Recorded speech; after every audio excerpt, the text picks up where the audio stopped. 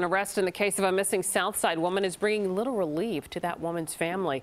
65-year-old Daisy Hayes disappeared back in May. Her family believes she was brutally murdered and stuffed into a suitcase.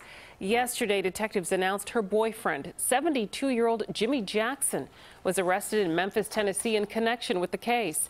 It brought little comfort to a family who has been begging, they say, to meet with detectives for months. I'm emotionally torn, I'm drained, I barely sleep, I barely eat.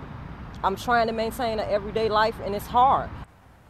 The family and a group called Mothers Opposed to Violence Everywhere wants more communication and transparency from Chicago police, they say, in cases just like this one.